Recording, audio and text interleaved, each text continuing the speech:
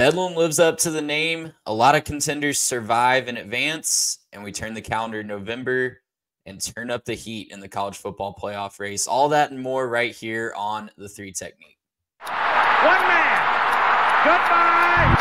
Hello, Heisman. 20, 25, 30, 35, 40, 45, 50, 45. There goes Davis. Oh, my God. Davis is going to run it all the way back. Auburn's going to win the football game. They give it back now to the 30. They're down to the 20.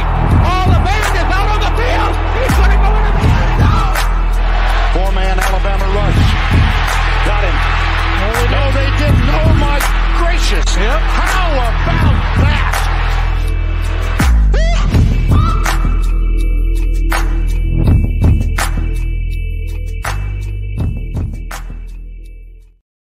Welcome into the Week 10 recap show right here on The 3 Technique.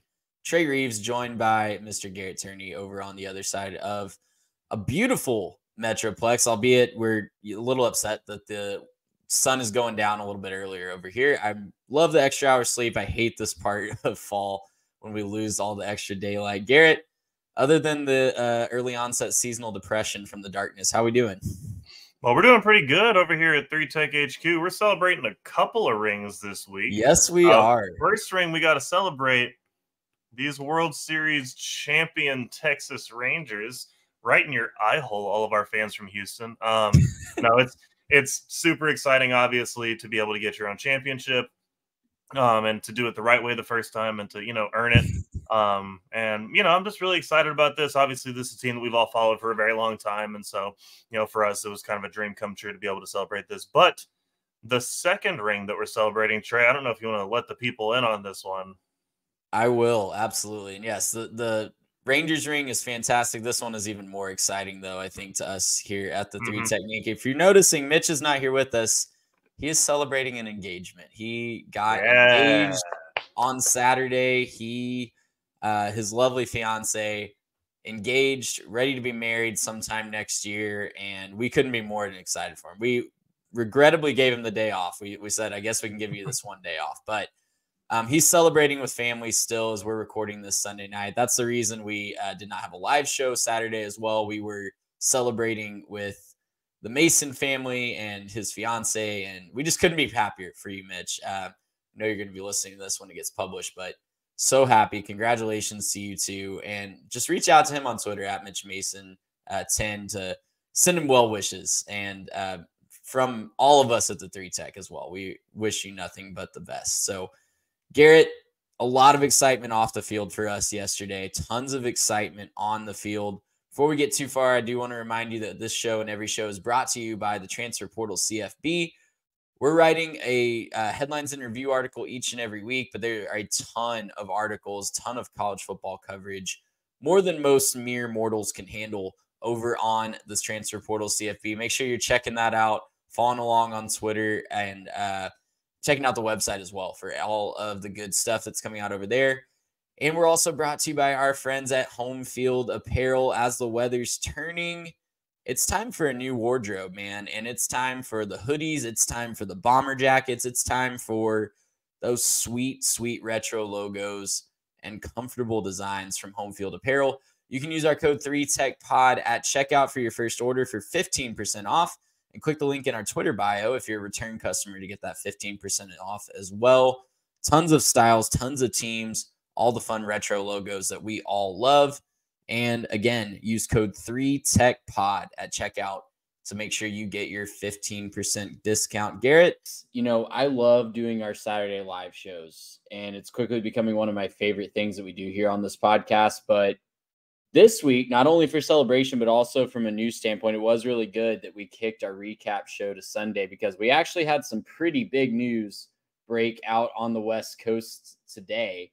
Alex Grinch, the much maligned defensive coordinator out at Southern Cal, is out. He is no longer employed by the Trojans. He has been fired, relieved of his duties, and I think for good cause. I think anybody that's been paying attention out there, not just this year, but last year, has really been able to see that his defenses are holding that program back. The offense is championship caliber. They're led by, obviously, the far and away favorite to go #1 overall in next year's NFL draft, Caleb Williams. You saw the emotion on Caleb Williams' face last night when he put it all on the field. He did everything he possibly could to lead the Trojans to an upset of the 5th-ranked Huskies, but the defense just couldn't stop a nosebleed, and that's what it's been the entire 2 years that he's been under control, and dating back to his time at Oklahoma, quite frankly. I don't know why Lincoln Riley thought that he was the guy that he needed to bring out there with him, but here we are, right? Here we are 2 years into the tenure, not even 2 years in. Alex Grinch is done, and it's for good reason, right? Yeah, for sure. I mean, obviously you could talk about wasting the potential of Caleb Williams, but, he doesn't obviously coach him directly. Who he does coach is, guys like Bear Alexander and Mason Cobb, who's been a little nicked up. You can't, blame him for, not maybe performing at his standard right now. But the point is, he's got great talent. They've brought in really great talent over the last several years, through the transfer portal, especially this last year, having all the hype train from Caleb Williams, winning the Heisman, and, having the great season they had last year. You turn that around and you say, well, all of a sudden better players should translate to better results. But look, there's some kind of fluky things with the turnovers and the opportunistic defense last year that just kind of haven't turned back around this year. And that's going to end up costing you. But especially when you have better talent, you have to find a way to put a better defensive product on the field. Scoring 42 against a top 5 team should do it, right? If you can score 42 against a top 5 team, you should be able to win most of those games. Washington put up 52 because your defense is trash. And that's not anything on the players. I can't believe that the players are that bad, right? These are all, D1 athletes. These are all, big-time recruits. I just kind of think at the end of the day, you have to put this one squarely on Alex Grinch. And kind of like what you said, Lincoln Riley, you're the guy who brought him, across. You're the one who kept him last year, even after a bad product. This falls on Lincoln Riley to make a better product and to put a better product on the field as he's the leader of this program. So, look, is it unfortunate that you're probably wasting the Caleb Williams years with just a trash defense? Yeah, but there's still hope for this Trojan program if they can turn it around on the defensive side of the ball, keep some of that talent coming in. They can put a good quarterback on the field. They can have a great offensive system, right? Just because Baker left didn't mean that, there wasn't Kyler or whoever else to keep running the offense for Oklahoma. So Lincoln Riley can put a good product on the field. It's just up to him to actually do it and to put a good defensive product out there to pair with it.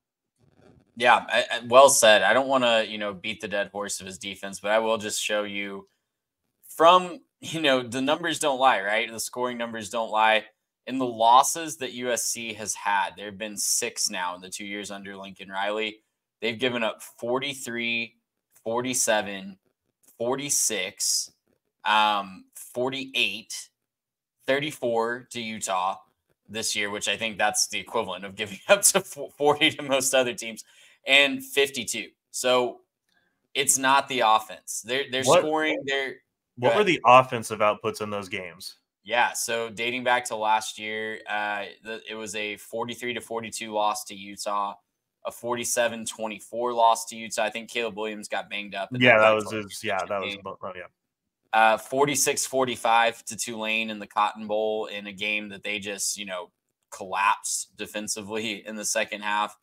48-20, it was a butt whooping to Notre Dame. 34-32 to Utah, and 52-42 last night. So outside of 2 games, your offense showed up big time. Yeah. And, the 2 games where they didn't, one was the championship game where, you just kind of got beat soundly, and the other one was a bad weather game against Notre Dame. Yeah, that's exactly right. And USC fans will be the first ones to tell you that the defense is what's holding this program back right now. The long term, it might be the recruiting, because I don't know if you've looked at the recruiting rankings lately. Yeah. Lincoln Riley is not exactly cleaning up there either. But for right now, we'll use funny one too. I don't know if you saw it. They had a big time DB commit like immediately after Grinch got fired. So it seemed like maybe somebody was just waiting for a certain shoe to drop before he felt good about committing to that program. Correlation, not always causation, but I think that's maybe not. Hypothesis right there. Again, Alex Grinch out as the USC defensive coordinator. I think everyone saw this coming. We don't always see coordinators get ousted in the middle of the year, but if they're going to salvage anything, they're still in it for the Pac-12 title, right? And that does mean something, being the last team to win the Pac-12 before they ride off into the sunset to the Big Ten does mean something. And if they're going to do that, they're going to need a renewed defensive effort as they finish the season at Oregon and home against UCLA. Garrett, let's transition to some other teams because we want to kick off tonight after our news breaking, just talking about our new power rankings. And we're going to do this kind of rapid fire. We're going to go back and forth, pick our top 25. We'll have a graphic out for those that can't exactly follow along. But Garrett, I'm going to start with you. I'm going to let you pick the first team. We're going to go back and forth, 1 through 25. Who are you putting in the number 1 spot after week 10? Oh boy, I finally get my chance at this. The best team in the nation right now are the Michigan Wolverines. That's the best team right now. They've looked good all year. I know they got their little cheating scandal. That's a whole separate thing. But right now it's the Michigan Wolverines. I think Michigan and my team, I'm going to put Georgia number 2. Disagreeing with the college football playoff. We talked about why we're doing that on our preview show this week. And I think the Buckeyes showed us on the field this week why we might have a little bit of cause for pause. We'll talk about them in due time. Definitely true. Michigan and Georgia, I don't think you can fault anybody for putting whatever order you want to put there, right? And for me, I thought that Michigan was by and large the best team, but now I'm putting the gap a lot smaller. I think Georgia's really made up some ground the last couple of weeks, especially with what Carson Beck's doing. Yeah, and again, we'll talk about both of these teams in due time today, so we don't want to, completely hash out all this, but I don't think you can go really wrong with either. I'll put Georgia number 2. Back to you for number 3. Number 3, the Florida State Seminoles. They just keep winning. They've got a great resume so far. Can't knock them. Yeah, I agree. I still have them in my top spot as well. This is where I'll put in Ohio State. I do think, regardless of how it's been done, it hasn't been pretty at times. It's definitely not as pretty as we're used to with the Buckeyes, but the defensive prowess is still definitely there. And they have 2 of the best wins in the country in Penn State and Notre Dame. That Notre Dame win is looking less and less valuable by the day, but still the best wins in the country. I think you can't keep them out of the top 4. Yeah, I agree with you. For number 5, this is where it's, I don't know, maybe going to get a little bit controversial. And again, I think you can flip-flop these teams. But right now, total body of work, even given the head-to-head, I'm going to put Oregon number 5. I think Oregon's the better team right now. Stomped all over California, a team that took USC to the brink. And that's, again, no excuse necessarily for USC. Maybe a Grinchless USC is better there. But I think Oregon's the better team at the moment.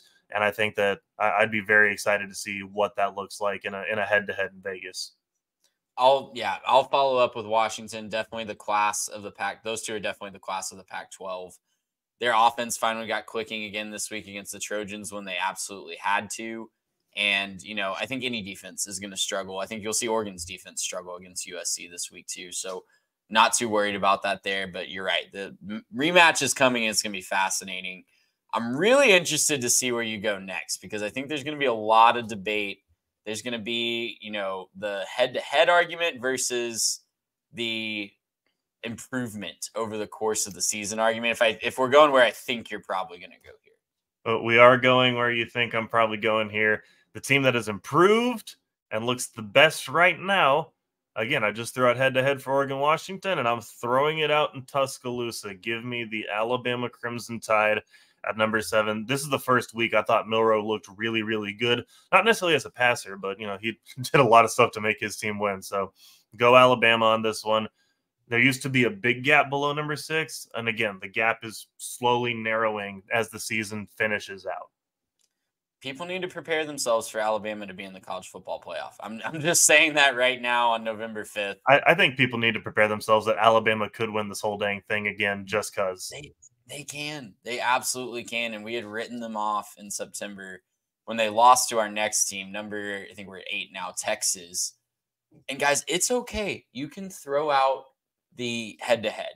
That was September. That was week 2. It's okay to use the eyeball test and talk about they have identical records. They have, if you want to compare losses, Alabama has the better loss, quote unquote, to Texas than Texas does to Oklahoma right now. And it's okay to use the eyeball test. We're in November. That was way back in week 2.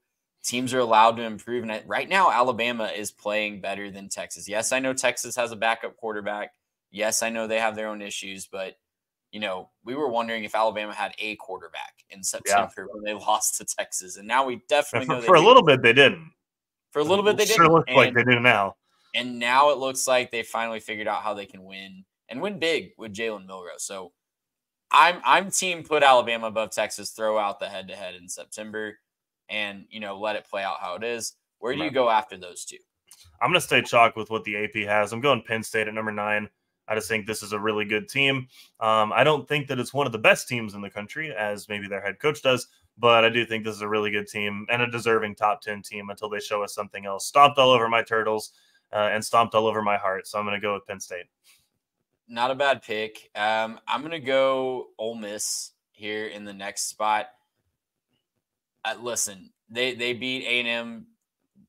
I know it was only a 3-point game, but they dominated that game at times. A very talented Texas A&M team that really doesn't know how to win on the road, but Ole Miss took care of business. They only have one loss to Alabama, so you got to keep them somewhere up there near the top 10. I regrettably put Lane Kiffin in my top 10. And I know it hurts you. I might, go a little homer pick here, but at number 11, I'd put the Utah Utes. I think the Utah Utes are a really solid defense. They play really, really well on the defensive side of the football, and they've proven that they can score when it matters, right? Look, you can say for what it is, it was USC's defense, but they did put up some points and win that game against USC, and it seemed like they exercised some demons. They beat Arizona State 55-3, and I know that Arizona State is, nothing, but look, they beat the crap out of them, so I'm going to go ahead and take Utah at number 11 over what anybody else did.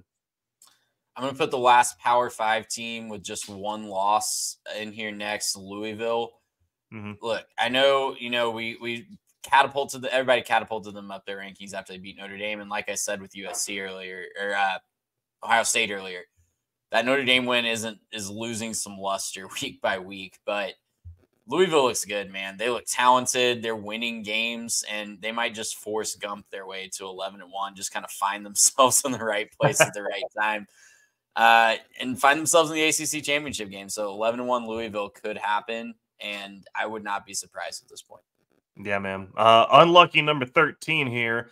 I'm going to go Oregon State. I think Oregon State's still a really good football team. Didn't really impress me against Colorado, but, you can say road game, whatever you want to say. But, look, at the end of the day, it's still a really good football team. Still a team capable of winning a lot of games, and so I'm going to stick with them at number 13. I'm going Missouri next. I don't want to fault them and drop them too far for losing to who I think is the number 1 team in the country in Georgia. And they played them really tough this week. Tougher than anyone has played Georgia other than Auburn. Tougher than anybody that's played Georgia this year. So I'm going to give Missouri some respect. Shout them out for still being 7-2, and I'm going to keep them right here. Yeah, and if you really watched that game, I think Missouri played better than Auburn did, even though the score maybe wouldn't indicate so. The post-game win expectancy for Missouri in that game was 57%. We'll talk more about that game, but yeah, they deserve to. They look good. They look good. Yeah. Number 15, give me the Pokes. Oklahoma State, huge win over the rival. They're looking good, man. They're looking real good. They didn't need the run as much as they needed. We'll talk about that in a second, but big win for the Pokes. They're riding high. I put them at 15. I'll take Tennessee next. Big win over UConn this week. They keep looking good at times. There are times when they look like maybe the best team in the SEC when they raced out to that 17-0 lead against Alabama. And there's other times where they look really beatable. But for right now, I'll keep Tennessee here.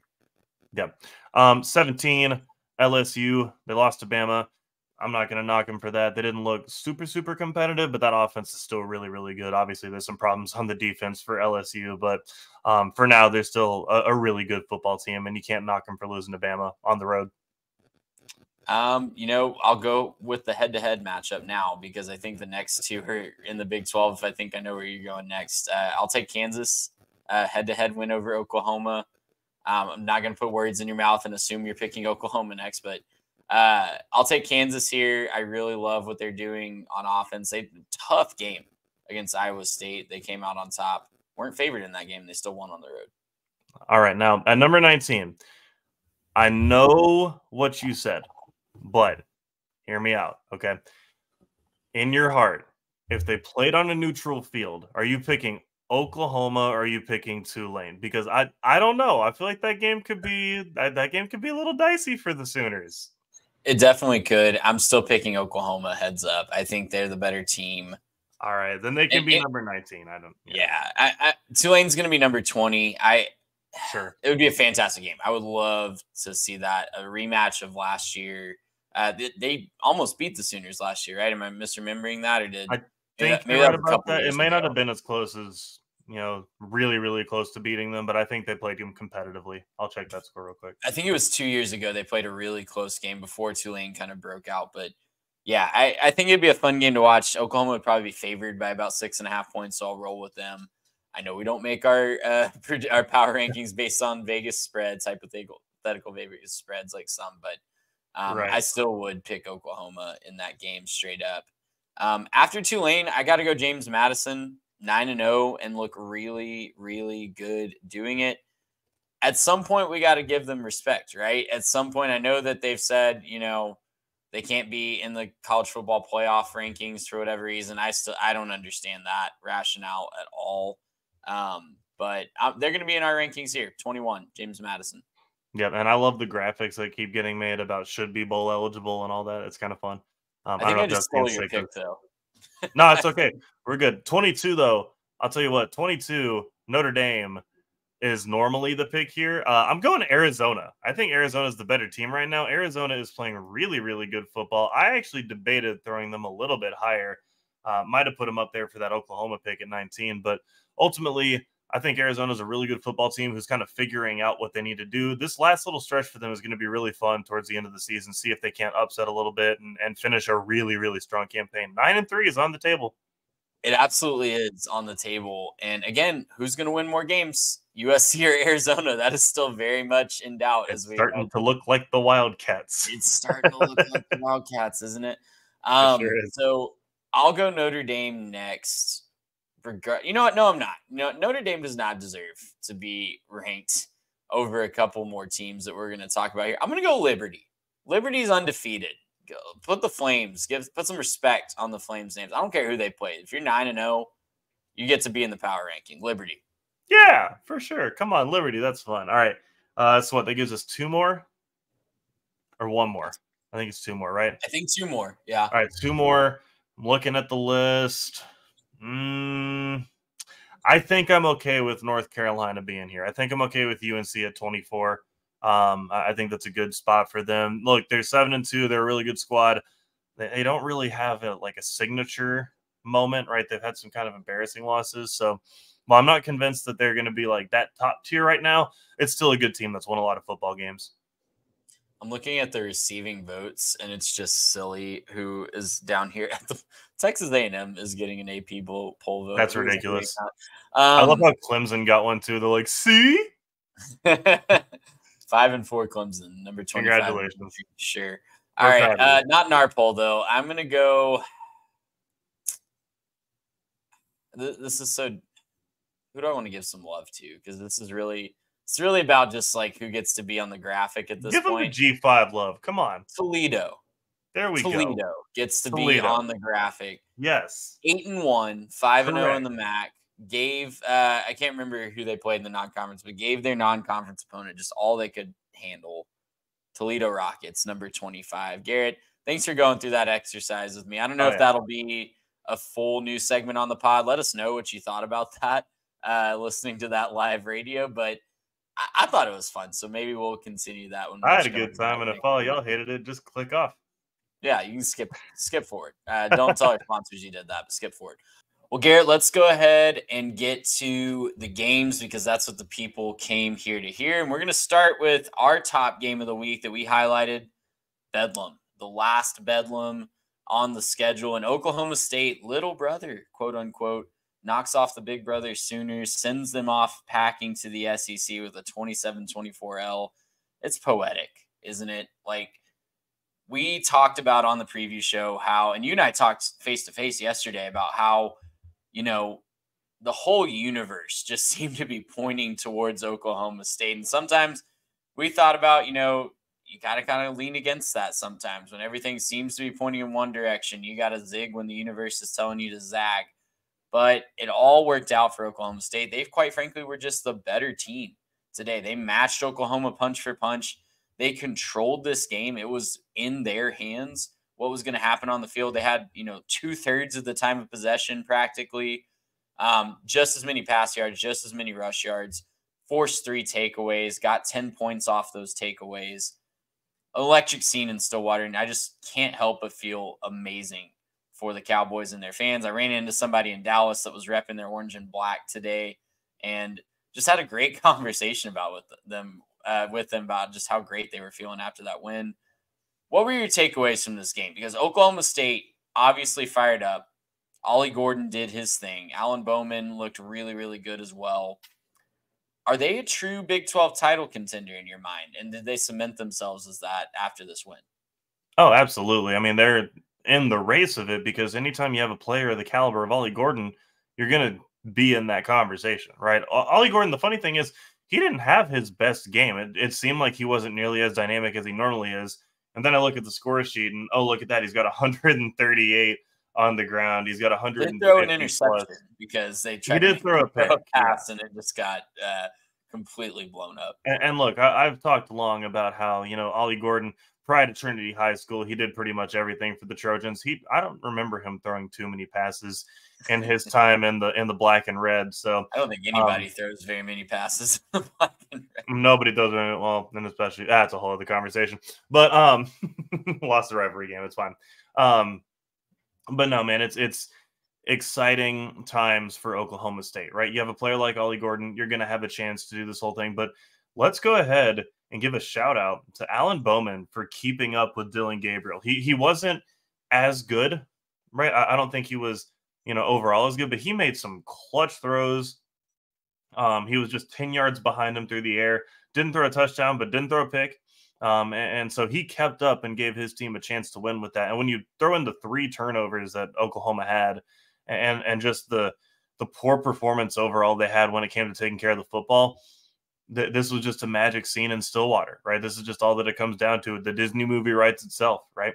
At a certain point, you can't mess with the mojo like that. And I think the thing that's really awesome too is just what this means for both teams.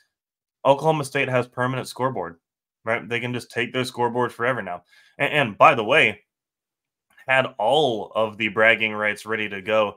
They played Should Have Been a Cowboy, which I thought was amazing on the field. And then as people are leaving, they played We Are Never Getting Back Together, leaning into the Eras tour. So, I'm excited for them that, Oklahoma State is in their victory era, so to speak. And look, I'm excited to see where they can go from here because, when you look at the rest of the season, you've got to think they're one of the inside favorites to make it, maybe possibly to win the Big 12. Well, they would be in the title game if the season ended today, and their last 3 games are against 3 of the newcomers that have yet to beat a non-newcomer to the Big 12. Now, the combined 3 teams, I think it's BYU, Cincinnati, and Houston, I think, are their final 3. And Houston is the only one finally got their first win this weekend against Baylor. So it's an inside track. You're absolutely right. The schedule makers did them some favors with this stretch run down the stretch. And so, yeah, at UCF and at Houston, then BYU at home to end the season. Okay, thank you. So, yeah, UCF has not beaten a non-newcomer. BYU has not beaten a non-newcomer. Houston just got their first win. So barely over Baylor and overtime. And it's because they went for 2 in overtime. Almost gave that game away in Waco. But listen, they have an inside track, and I think we're going to look back, unfortunately. I don't want to, make Cowboy fans sad because you should be celebrating right now. But holy cow, if they can win out, if they can beat Texas in Arlington or whoever they play in Arlington, that South Alabama loss, we are going to be circling that one for a long, long time. And it could have kept Oklahoma State out of the playoff, right, if they're able to run the table here. But we're not going to focus on that. We're going to, celebrate with the Cowboys and celebrate their potential Big 12 title berth on the way. Still 3 wins that they got to check off, but they should be heavily favored in all 3 of those games. Well, and I want to say real quick, this is just the perfect example of Mike Gundy being Mike Gundy, Right. It's the finding a way for your team to just win a game that you probably have no business winning when you just look at the players and the papers and the analytics and everything else. Really, Oklahoma State shouldn't win this game, but they did, and they found a way to do it because Gundy is Gundy. And also the season as a whole is such a Gundy season, right? It's, drop the South Alabama game at home and then drop the close one to Iowa State on the road, and then just rattle off a bunch of wins and put yourself right back at a chance to get in the championship game. It's exciting times for Oklahoma State, but man, this is just the Mike Gundy special, if there ever was one. Absolutely. Let's go across the Red River because, you talk about two teams headed in different directions. Oklahoma State is definitely trending up. Texas is holding steady. Texas is taking on water, but Texas is surviving, and they survived yesterday against the 23rd ranked Kansas State Wildcats, 33-30 in overtime in a game that had no business going to overtime. It was 27-7 with 4 minutes left in the third quarter. And then it was all Wildcats to end regulation, and they stormed back, tie the game at 30. Kansas State missed a 27-yard field goal with a chance to tie the game late. They had to come back, get another stop, come back, and kick the eventual game-tying field goal. And they were a fourth down stop away from stealing this one in Austin. They were all the way down at the goal line, decided to go for it on 4th and goal in overtime, steal the win. They come up short. Their play is blown up. But a couple things, big takeaways from me, Garrett. Texas did a fantastic job of taking control of this game early. We saw them do that against Houston a couple weeks ago. But this is now a trend with the Longhorns where they take control of a game and one or two things go wrong and it just spirals on them, and it lets the team that they have cornered slowly but surely come back into the game. It happened against Houston. It happened didn't happen against BYU last week because BYU was just overmatched, but definitely happened against Kansas State this week. Malik Murphy in the first half, Malik Murphy in the second half looked like two completely different people. In the first half, all the takes of this week where, they're too scared to unleash him. They have a shortened playbook, yada, yada, yada. That looked like fool's play with his play on the field. He had a connection with Adonai Mitchell in the first half. He was slinging it all over the yard. He looked like he had full control of the playbook. And then the second half happened. And after they went up 27-7, it was ugly for the Longhorns offensively. Kansas State had no business coming back in this game, but there they were with a chance to steal it on 4th and goal in overtime. And listen, winners win. Texas found a way to win. A big part of that was their defense only giving up 43 yards on the ground. I think that's a fantastic effort. Their defensive line was wreaking havoc all day. But this is a trend that's really concerning to me as they close out their schedule. I'm really worried about the Longhorns. And, we talked about it in our power rankings breakdown. It's why I have Alabama ahead of Texas right now, even though they lost head-to-head. Yeah, and I think the thing you have to look at with Texas is obviously this would be a different team if Quinn Ewers is at the helm, but he's not. Well, it would. They looked better to start the season, and he was running the offense more efficiently than Malik was.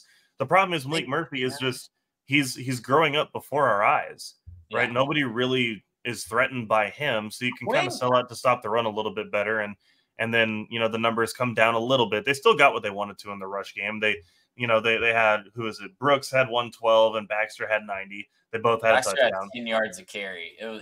He looked healthy and he looked really dangerous. And a lot of it was the 54-yard score, right? Like that's a big chunk, but like chunks happen. So like you gotta put those in the stat. So, but the thing is, you don't necessarily get afraid of Malik Murphy the same way you do with Quinn Ewers. And this is the big thing that we hear a lot from Texas fans as well. If this quarterback had been healthy, then da-da-da-da-da. Well, he's not, and you got to play the games that are on the field. And so, look, it's taking steps in the right direction. I think Malik looked better this week than he did last week, but it was up and down. It was inconsistent, right? It wasn't a consistent game from him. End of the game, he had completed 51% of his passes through 2 picks. And so, that's not a great effort, but, he kept him in it. He kept trying to fight back. Really have to give credit to Will Howard for willing his team, no pun intended, back into this game. And just, leading a furious comeback effort that I still don't know why they didn't just kick that field goal. Maybe it was just low confidence in the kicker, but at the end of the day, you have to give Texas the credit for winning, but this does probably shake your confidence about their ability to go ahead and win the conference or make the playoff. In that order, obviously, you'd have to win your conference before you make the playoff. This was their last major hurdle before the conference championship game. I'm worried about, how does Malik handle a better defense if he's still the starting quarterback when they play Iowa State in a couple weeks? Iowa State's a fantastic defense and could cause a lot of problems for him. How do they handle an offense like Oklahoma State that's not going to, fall asleep for the first 3 quarters and then finally wake up in the fourth with Holly Gordon, right? Well, and we saw how dominant Oklahoma State looked up front and the defensive side of the ball too. They were giving, Dylan Gabriel problems. That's going to be the same thing if they're playing Texas, right? They're going to give Malik Murphy issues. They're going to get to him, and they're going to be coming for the ball. They're going to be coming to try to strip sack and cause turnovers. And if you're Malik Murphy, you have to work on that and improve your game. I feel bad for him because he got thrust into this situation all of a sudden, but you're the backup of Texas. You got to be ready to go. And, I hear what you're saying about, it would be different with Quinn. I'm not convinced because Quinn was prone to 1 or 2 plays like that a game too. It didn't always look as bad as some of what Murphy, did yesterday. Murphy's interceptions were really bad. Just not even close on at least one of them. But Quinn's prone to that too, man. Like he is not, we saw it last year. We talked about it a lot this year. I'm worried about Texas getting through the rest of their schedule unscathed. This was their last really big test before the conference championship game. And I wonder if a win, let's say they do win out. Let's say they beat Oklahoma State in Arlington. Does a win over Oklahoma State, rather than avenging that loss to Oklahoma, does that move the needle enough to jump them over a 1-loss Oregon or an undefeated Washington or someone that, is ahead of them in the pecking order right now? Obviously, specifics will matter at the time, but I have a really hard time seeing how they're going to keep a 1-loss Texas if that 1 loss or those victories are of any variety. I guess a 1-loss conference champion Texas, especially out of the playoff. I just don't see how it happens. I don't think Oregon gets the benefit of the doubt. I don't think, Bama gets the benefit of the doubt any more than Texas does in this situation, strictly for ratings. And I'm just going to be honest, like, obviously it's a product that's for the TV. Texas will sell tickets. Texas will sell eyeballs. Texas will sell, ad spots on the TVs. If you get to go Texas, Georgia, or Texas, Florida State, or, Texas, Michigan, or any of those matchups, those are going to sell better than, throwing in the 1-loss Oregon Ducks or I don't even know who else you'd be talking about in that situation, but I just think that Texas would be able to make it. I don't think they'd be able to do that much if they can't get Quinn back. Because my only thing with Quinn is, look, Quinn, he has the propensity to make stupid decisions, right? He makes dumb decisions, and then he, throws a pick that has Texas fans ripping their hair out. But when he's on, he is so good. He is so good when he's on. He doesn't miss passes. He can bring you all the way back, and that makes the defense, from that point until he goes cold again, it makes the defense approach the game differently. Right. It means that you're going to have the defense scrambling. You're going to get a lot more out of Brooks and Baxter and those boys on the ground, in addition to what he gives you in the pass game. He's just such a weapon and a threat when he's playing well that I think that you have to respect that a little bit more, which just isn't something that Malik Murphy brings. And that's nothing on Malik Murphy. He's a great quarterback and he'll develop, but he's not where Quinn is right now. And so if you're me and you're saying like, oh, well, if I'm a Texas fan, what do I would rather want by the end of the season? You're obviously going to want Quinn in there if you have to play Oklahoma State, because even though he might throw the ball directly at Oklahoma State a couple times, he'll will you back into this game. He will, force your team to come back and to make this game competitive again. He's shown it. He can do it against, Oklahoma, bringing them back to that game. I think he could do it against anybody in the conference, at least. It'll be fascinating to watch. It'll be fascinating to see how the committee handles, beating the likes of TCU, Iowa State, Texas Tech, if that moves the needle over Oregon, beating USC, Oregon State, and maybe Washington to avenge that loss. So it'll be fascinating to see. I'm really interested to see how it plays out. I love that we're getting more teams involved in this discussion, even though if it is a rival for my team. So let's go to the new home, future home of both of the two teams that we've talked about in the past two segments, Texas and Oklahoma. Let's go to the SEC, where the battle for the West was won by the Alabama Crimson Tide. They are now 1 win away from essentially clinching the SEC West and setting up a date with likely Georgia in Atlanta. And just like all the old Alabama LSU games, this one was a shootout from the start till about the end of the third quarter. Gone are the days of 9-6, Garrett. This is, the new normal for LSU and Alabama. And it was a really fun back and forth between Jalen Milroe and Jaden Daniels, two quarterbacks that are growing up before our eyes. Jaden Daniels, obviously, a little bit further ahead of where Milroe was, but man, I don't know how you can't walk away from this game impressed with how far Jalen Milroe has come this season, how far he's come since that debacle against the Longhorns, since that, disappearing act against USF the following week. I'm impressed by that, but I want to start, this was a fun back and forth game until Dallas Turner hit Jaden Daniels, and that hit was called for roughing the passer. It was reviewed for targeting. It was not called targeting. That's a hit. I've seen a lot of people talking online about how that was a dirty hit, a cheap shot. I really don't think it was. I think that's a hit that's celebrated about 10 to 15 years ago in college football, and it makes a highlight reel for Alabama's, hype video to get into the stadium next year about 10 to 15 years ago. Those happen. Those happen 5 times in a game where it's just a big hit. This one happened to be roughing the passer. Don't think it was a cheap shot, but it did knock Daniels out of the game. LSU tried to put him back in. I think that was pretty irresponsible. I thought it was pretty obvious that he was, struggling. I don't want to say for sure he had a concussion at that point. I haven't read the, diagnosis or anything. He definitely got his bell rung. He wasn't. He wasn't 100%. At the very least, and I don't think it was necessarily responsible to throw him back in there. But not going to go too deep into that. But it was a fun shootout until that moment, and after that, that was a big stop. Regardless of how it happened, it was a big stop that Alabama got on that drive. And the defense just never really looked back. They figured out a way to stop that LSU offense. Jalen Milroe, growing up right before our eyes, played his best game as a member of the Alabama Crimson Tide.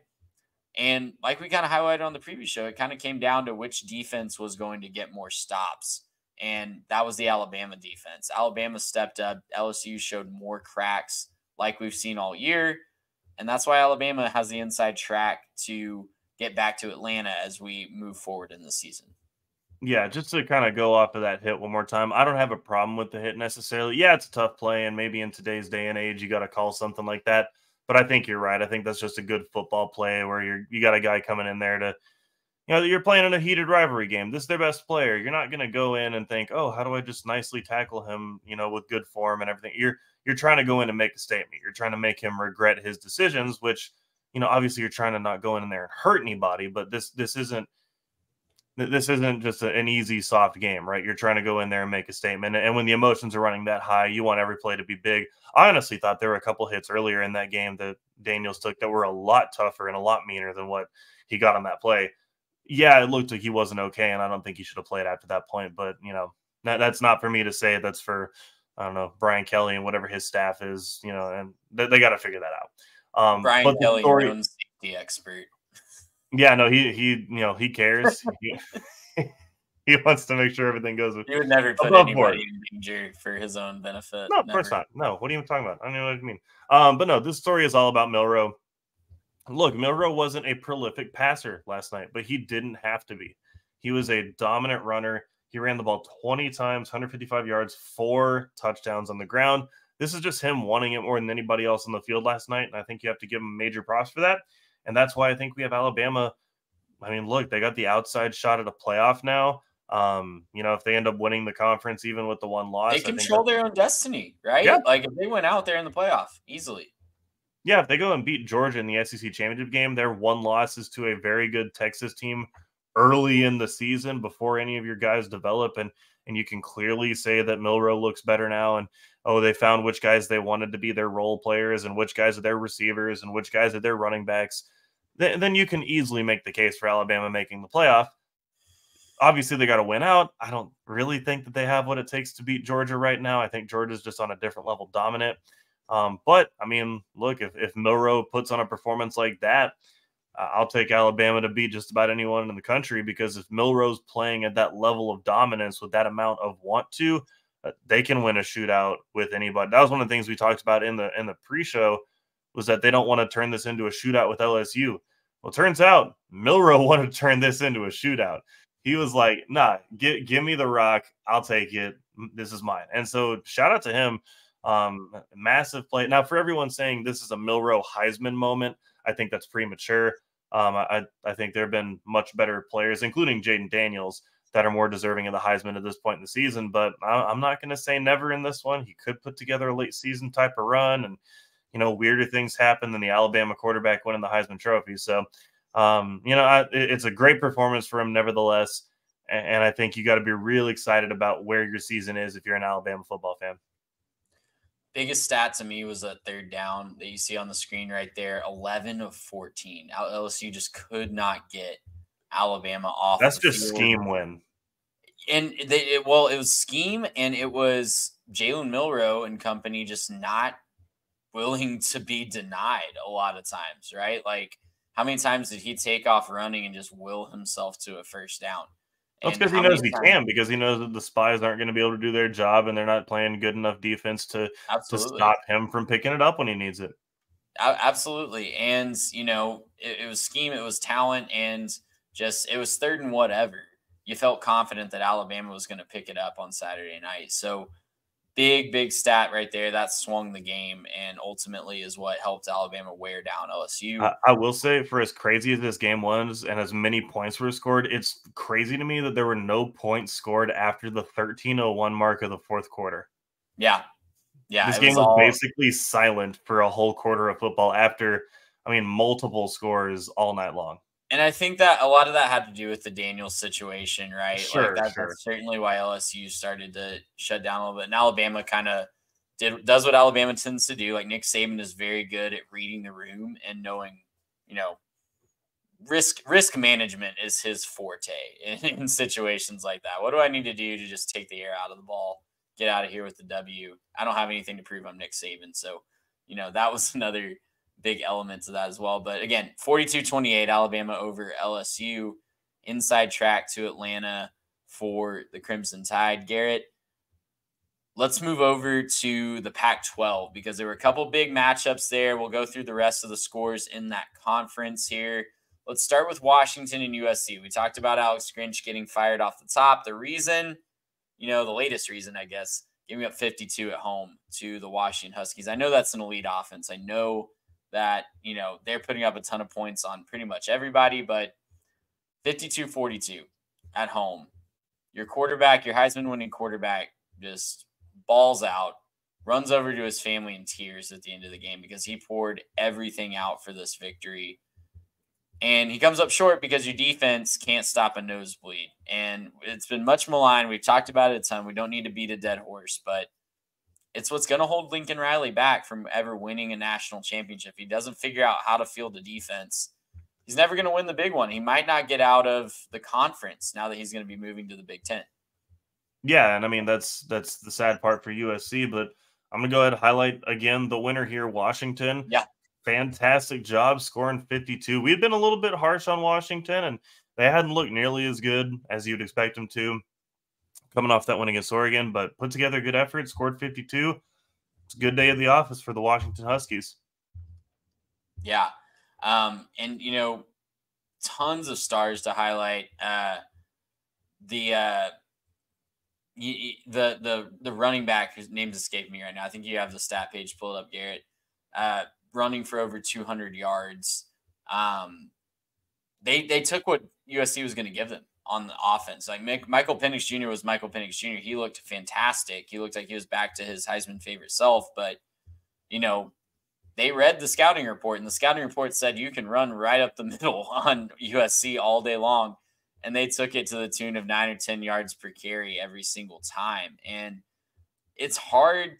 That's demoralizing, right? Like that is absolutely demoralizing for a defense and for an offense that knows as soon as they get off the field that they're just going to be playing catch up the entire time. Also wanted to shout out, it was not a defensive struggle by any means, but Washington's defense did make more plays than USC. And in the end, when you're talking about a shootout situation, that's really huge. Yeah, and you need to play good situational defense.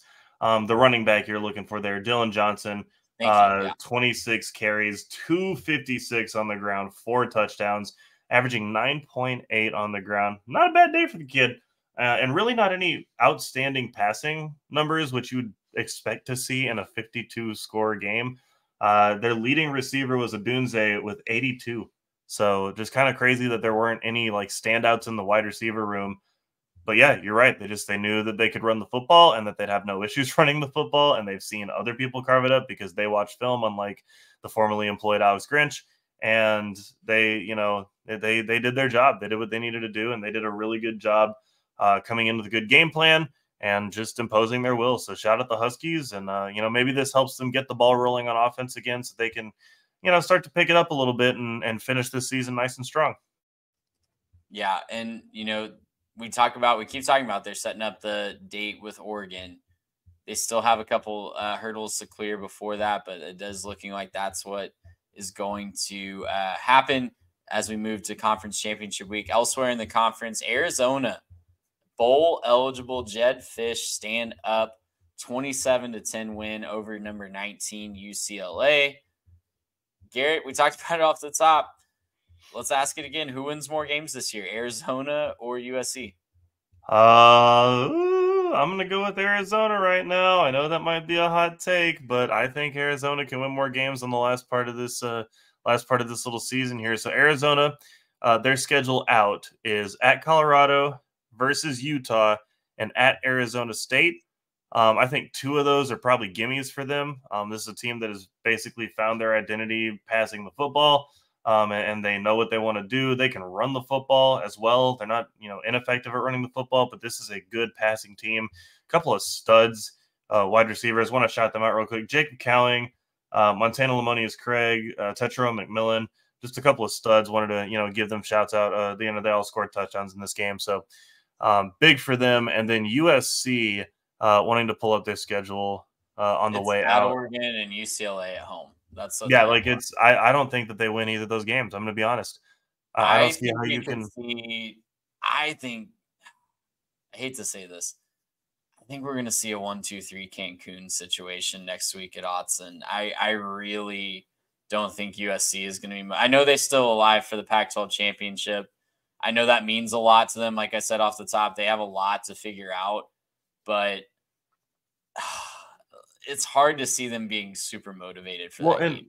I'm sure that we're going to break this down in the preview, but this is an extremely motivated Oregon team. This is a team that got punched in the face, got a little bit of blood in their mouth, and since that Washington loss has looked really, really good. And we put them, number 5 on our, rankings, but look, this Oregon team is really solid, plays really good defense. They're effective on offense. They're dynamic. They can really run the football. Bucky Irving having a great season.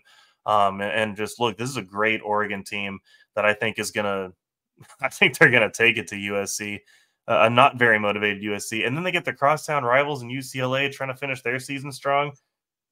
I think they're going to go 0 on the way out. I think, Arizona could finish, 8-4, 9-3 on a really good high for the season. And let's talk about how awesome that would be just to watch let's go to the extreme. They beat Utah. They beat the other 2, 9-3 Arizona.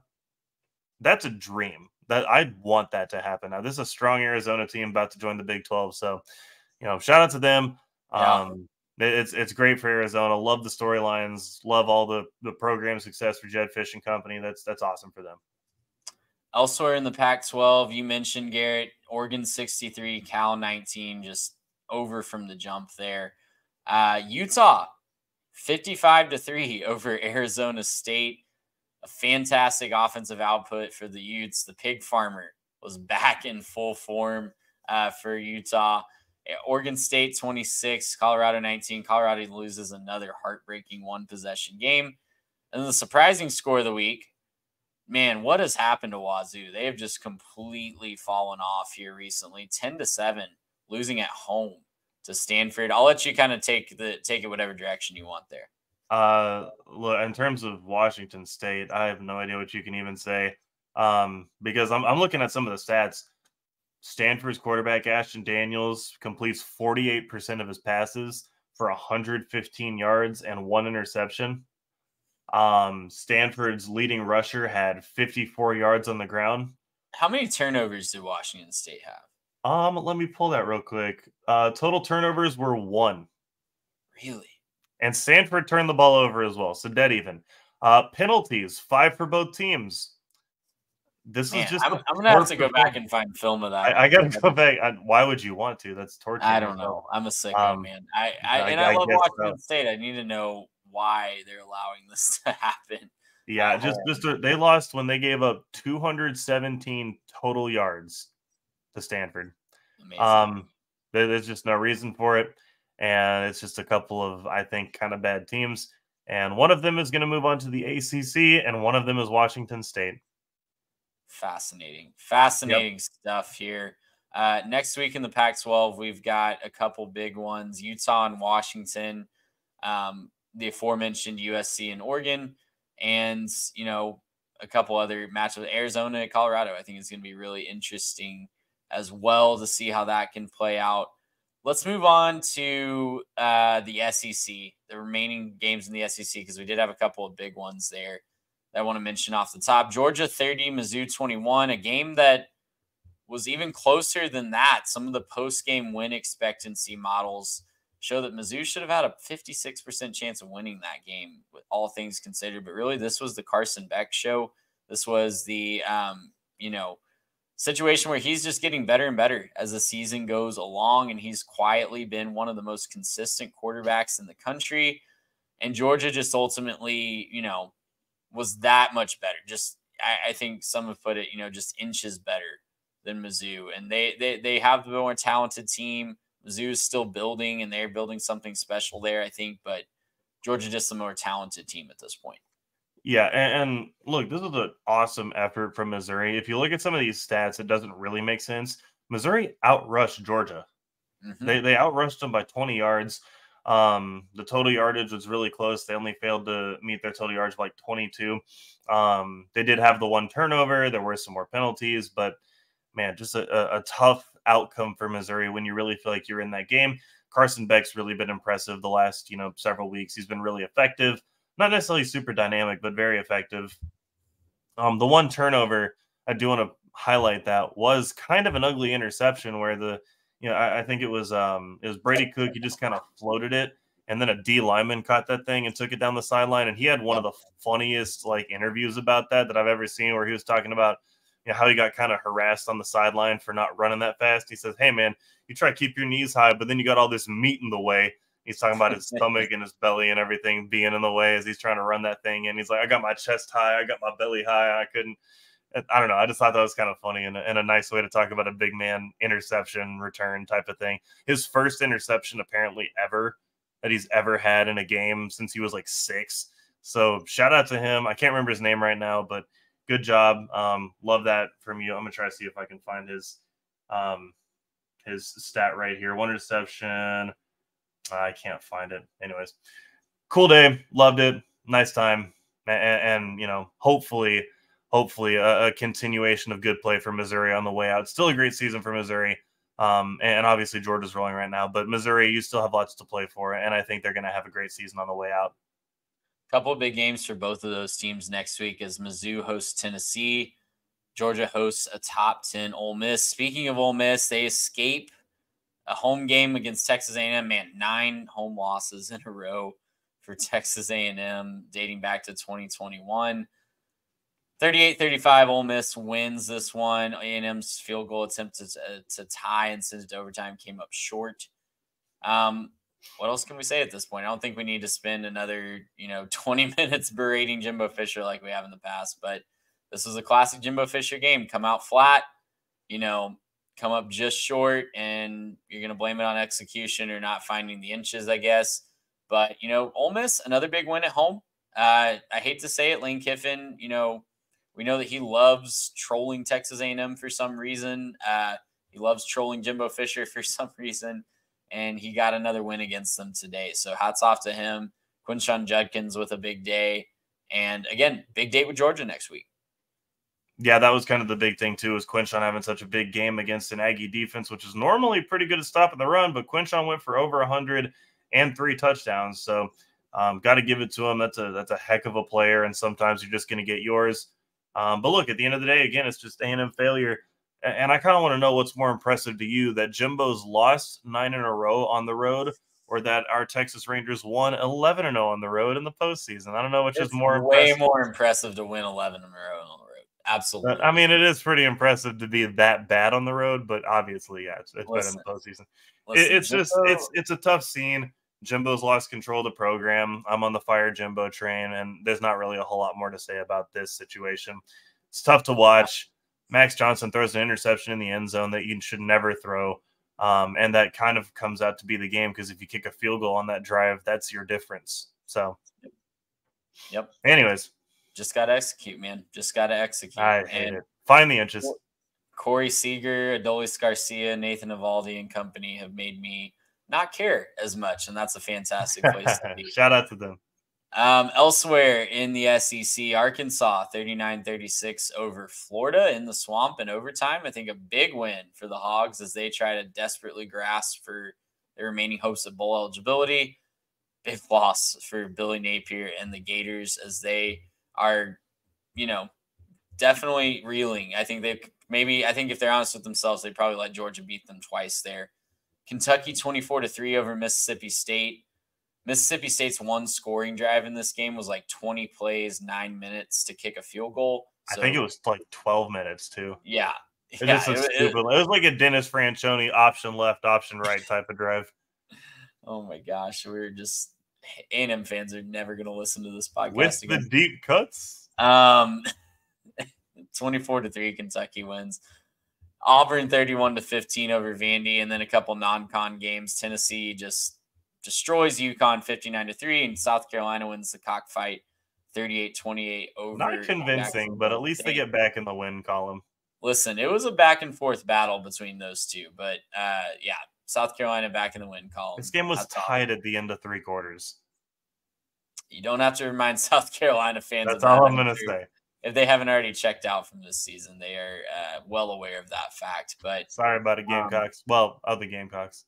Yeah, absolutely. And Jacksonville State, I mean, I'm still on the let them play James Madison in the who cares? Why not? Whatever bowl. Just play the game. Play the game, exactly. Especially if we don't have enough teams to fill spots, which is looking more and more likely. Georgia can clinch the East with a win next week against Ole Miss. Bama would ultimately be a virtual lock if they can beat Kentucky, and definitely be a lock if Ole Miss loses as well. Let's go over to the Big Ten here. A couple of interesting results. Ohio State was losing to Rutgers at halftime, 9-7. Number 1, Ohio State, we should say, on the college football playoff rankings. Rutgers had a chance to score a touchdown and be up 16-7 at the beginning of the third quarter, but instead throws a pick six in the red zone, in Ohio State's red zone. And the rest was history for Ohio State. They kind of took that momentum from that. But, a sleepy morning in Piscataway, another lackluster offensive performance from the Buckeyes. Do you think they fall out of number 1 this week in the college football playoff? I know it's a TV show, but I don't know that they're going to. They're going to look at this and say, what do you mean? They beat Rutgers by, 19 points? That's dominant. That's a really good Rutgers team. And so, look, and Marvin Harrison looked good in this game, had another good one for him. And obviously this team shows up to play. This is a very good Ohio State team. But look, this was the Travion Henderson show. They took the ball out of McCord's hands for the majority of this game. And they put this ball on the ground, and they won that way. So even if, Harrison's going to have those, highlight type touchdown catches on the goal line, this is still a team that I don't know that you can trust to come up with the big plays long term. They've had some ups and downs. I wasn't necessarily convinced they looked that good against Wisconsin. I know that it's tough to play Cam Randall, but does that, and now they've survived at Rutgers. Look, this isn't a bad Ohio State team. I still think they deserve to be in the playoff talk, and they should be in the playoff. But I don't think that they're number one, and I don't think that they should be treated as number one. It won't matter because at the end of the day, I think you're going to find yourself to Ohio State and Michigan are going to play at the end of the year, and the winner of that's going to be your number one seed. I think that's just going to be how it goes. And that's kind of fun, too. It's kind of fun to have a game that matters like that, where at the very end of the year, one of those two teams is going to be number one, and the other one's probably going to be number 4. Yeah, and I would push back that the other one's going to be number 4. I think this year there's enough contenders to push them out. It obviously depends on how everything else Yeah, it goes depends out. on the Pac-12, I think, the most. You have to get a one-loss Pac-12 champ. Can't have another Utah winning it with 3 losses or something. Right, absolutely. Speaking of Michigan, they took out a lot of frustrations on the Purdue Boilermakers, 41-13. Penn State, sorry, Garrett, 51-15 over the Maryland Terrapins. Michigan and Penn State, big showdown this week in Happy Valley. We'll see if Penn State can finally win the big one there. Maybe the most surprising results of the weekend. The rest of these are actually pretty surprising, other than Iowa beating Northwestern 10-7. I think everyone saw something. Nobody's shocked that game went under. We're just kind of shocked that it went under 20, I think. Listen, you asked if they could get an over-under in the teens by the end of the year. It might depend on their bowl matchup, but Iowa-Rutgers next week might come close. Vegas can't keep losing money like this. No, there's no way. Smartly betting the under on Iowa. But 3 I would call upsets in throughout the rest of the conference here. Indiana 20-14 over Wisconsin, certainly an upset. Michigan State gets their first Big Ten win of the year, 20-17 over Nebraska, who was fighting for bowl eligibility. And Illinois stuns Minnesota 27-26. If you're looking for a standings update here, it's kind of the same old story, right? Michigan and Ohio State kind of control their own destiny in the East, and the Shadow Realm is shadow realming out West. So, a lot of teams are just fighting for the right to lose by 60 on conference championship weekend to whoever emerges. And we had to give it time, but the Shadow Realm is starting to Shadow Realm, and I knew that it would. We just had to have faith that it would get there, and that's nice.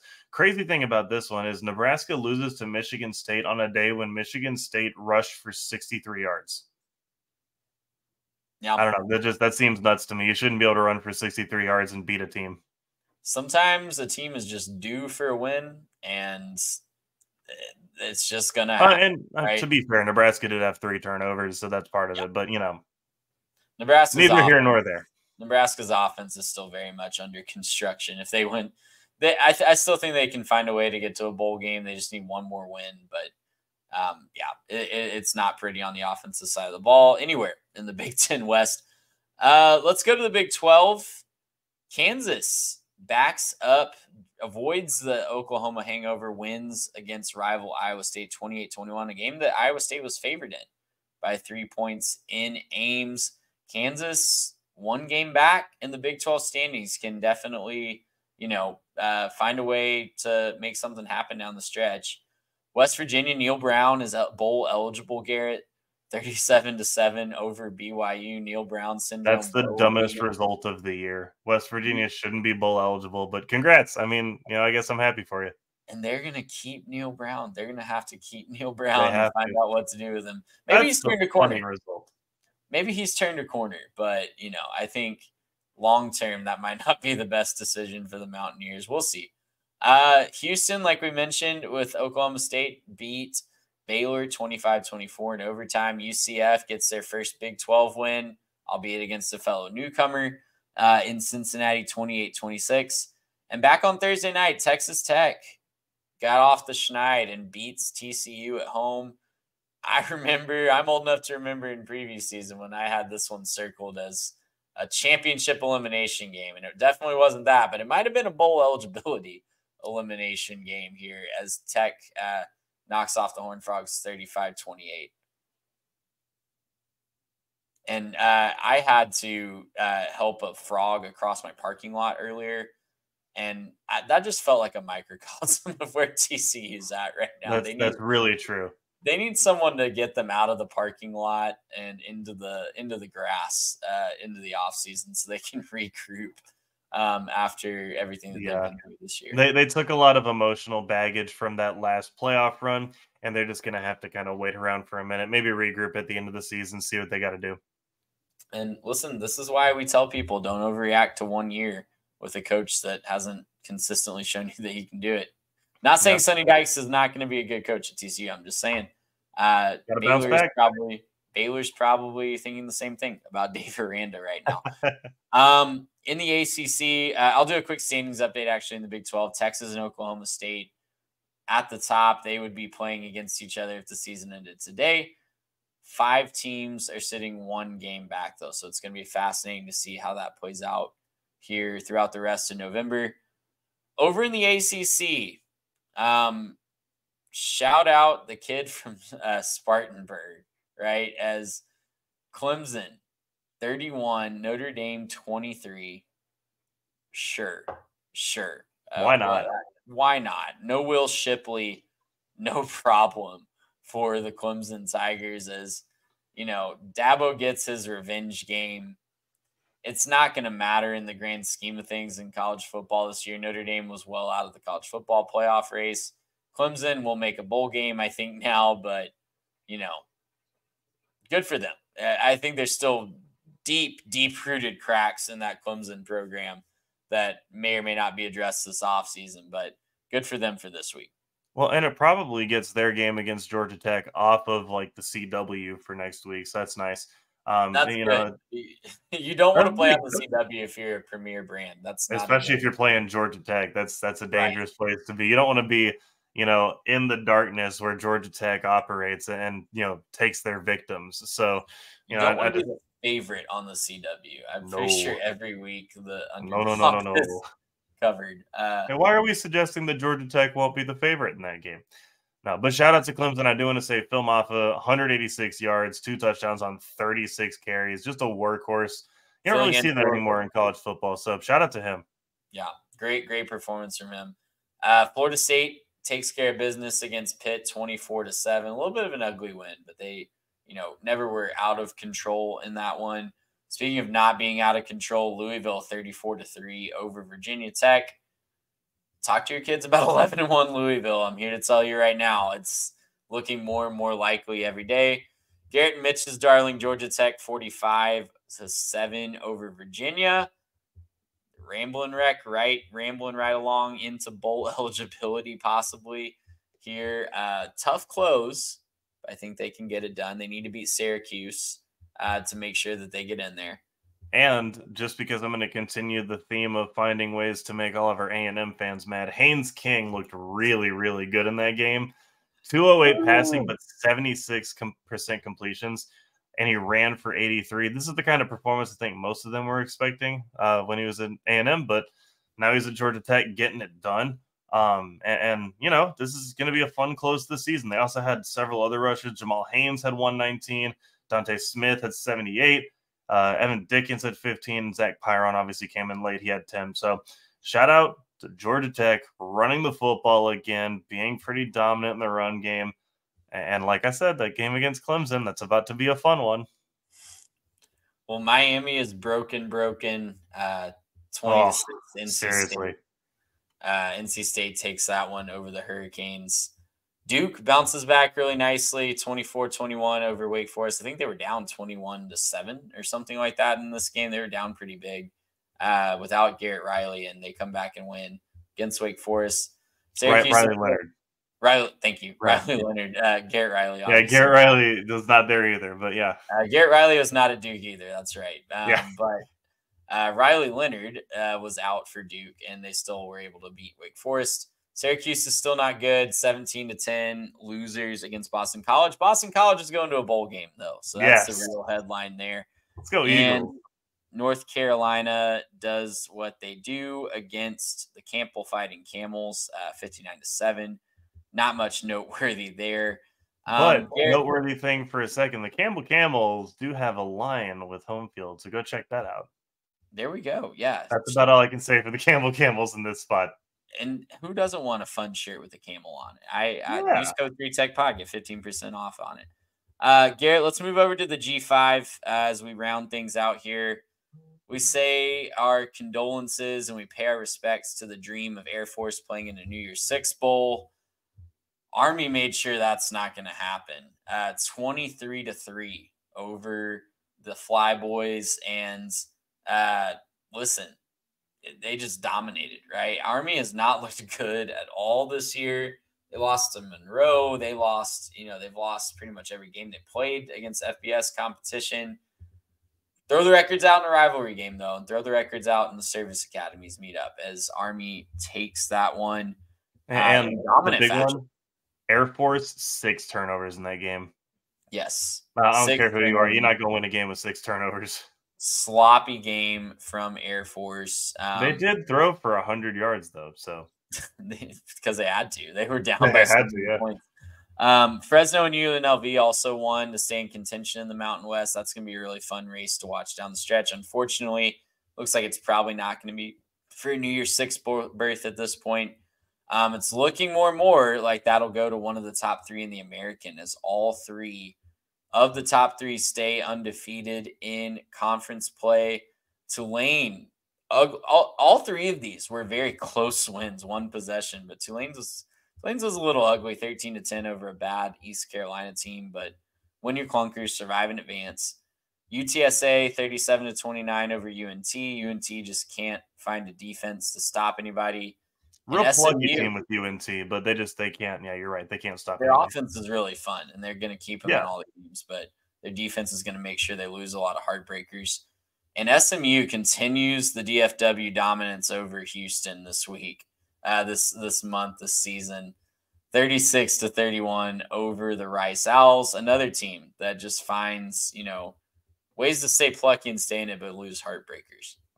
Yeah, no, it's going to be fun to watch the American on the way out. I think that it's going to be a good finish to the season. I think we deserve Tulane SMU. I think that's going to be your best matchup overall, but UTSA, not dead. They could definitely play for this game. So, I'm excited to see how this one finishes out. And, I don't know. There's just not a whole lot more to say there. It's going to be a good close to the season for, I think, a pretty solid conference going into playoff expansion. Yeah, absolutely. SMU and UNT played this week. I think they're going to combine for about 90 points. And UTSA and Tulane play on the last week of the regular season. So look out for that one. Liberty, 9-0. Beats Louisiana Tech 56-30. They make an appearance in our power rankings. They make an appearance in the AP poll at number 25. But will they make an appearance in the college football playoff poll? Probably not, because they hate fun and they should be. If you're 9-0, you should be ranked in the college football playoff poll. I don't care who you've played. James Madison should be ranked as well. That's a whole nother different situation. They also won to prove to 9-0. Did you see the Virginia Attorney General is looking into if he can sue the NCAA to force them into a bowl game? Look, this is the commitment and the effort that we need. Finally, a politician doing something productive. Yeah, absolutely. He's definitely not just pandering for votes. Hey, look, that might be his strategy. That's fine. Do your thing. Listen, he knows what the people want. The people want a James Madison in the Cotton Bowl or whatever. I don't know what the bowl game is this year, but the Fiesta Bowl, something. Absolutely. But yes, they did win to improve to 9-0. Very impressive win over Georgia State. And Texas State going to their first FBS bowl game ever after they get their 6th win. They beat Georgia Southern 45-24 at home. It was a fantastic scene in San Marcos. The tradition there at graduation is you jump in the San Marcos River. It's a very big part of the culture there. It runs right through the middle of the town. Really fun scene. The university president said he would jump in the river if they got bowl eligibility. So right after they won Saturday night, he and this whole student section, practically the whole football team, heads down to the river. He jumps in first, and the whole football team jumps in after him. It's a great video. If you haven't seen it yet, go watch it. It was a lot of fun, and that's a good Georgia Southern team that they beat too. That's a really solid squad. So I think that might be able to ruffle some feathers with whatever bowl game they get into. I think they might go snag one too. Let's go bring home some hardware, Texas State. not eliminated from the title contention yet either in the Sun Belt. So we'll see how that plays out. I'm happy that someone in my household is bowl eligible because my team, it's November 5th and my team is still not bowl eligible. So hey, it's a season-long goal, and you just have to be patient because if they can get it done over the season, that's what the coach has stated the goal is. A&M fans, I'm so sorry. We don't I'm hate so you. sorry, A&M fan. I've got a whole shelf up here with just A&M. So I've been suffering just like you have. Okay, this is how we cope, A&M fans, and you're welcome to join us anytime. The group text I was toxic in the group text yesterday. I just kept saying execute and find the inches, and love is the reason for the fight, and all the other stupid stuff that Jimbo says.